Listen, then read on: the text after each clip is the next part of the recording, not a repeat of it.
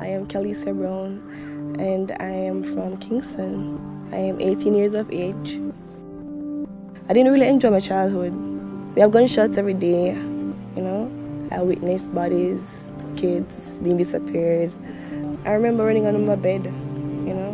My mom would be like hide and stuff, or she would carry us in the bathroom, you know, and we have like bombs about the place and tear gases, you know, and she like cover her nose with wet rags and stuff. It was pretty scary. It was not good for me. Yeah, so Village Academy changed my life. It's from a city girl to a country girl, yeah. But it does much more than that, yeah. It builds my character, it builds me physically, it builds me mentally, it builds me psychologically.